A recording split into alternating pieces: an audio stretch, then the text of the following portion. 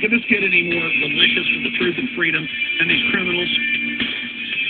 Last Thursday, the House voted to go to a full vote to start the date in the next month to audit the private Federal Reserve.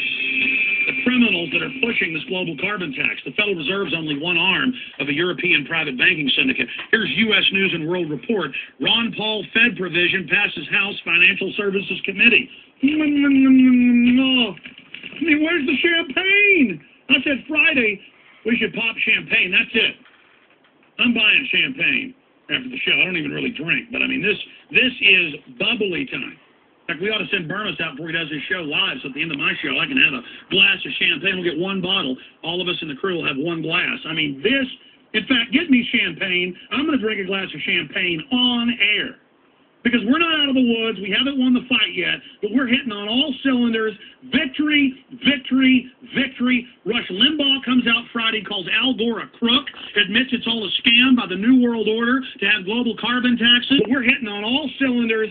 Victory, victory, victory. Rush Limbaugh comes out Friday, calls Al Gore a crook, admits it's all a scam by the New World Order to have global carbon taxes, covers our story about how Al Gore's photoshopping fake documents.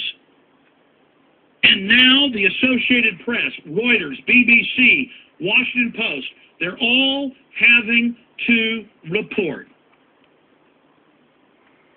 that the internal emails between the UN and the University of East Anglia, their main research body, the Climate Research Unit, the leading global research center on climate change, who've been accused of creating fake data, and over again it's been found that what they claim from global weather stations, that they're saying it's hotter than what scientists and other universities and research firms go to those other universities and actually get their temperature records, and it's not what these universities, not just East Anglia, but others are saying. See, they've been caught over and over again. But now they can say, oh, we made a mistake. No, now we have them where they're openly colluding, where they're openly manufacturing it.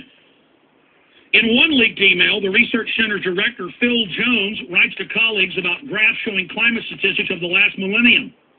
He alludes to a technique used by fellow scientists to hide the decline. That's a quote. Hide the decline in recent global temperatures. See, this is like all of those, remember 100 years ago, Piltdown Man, and all those other cases where they would find a pig jaw and put fake teeth in it?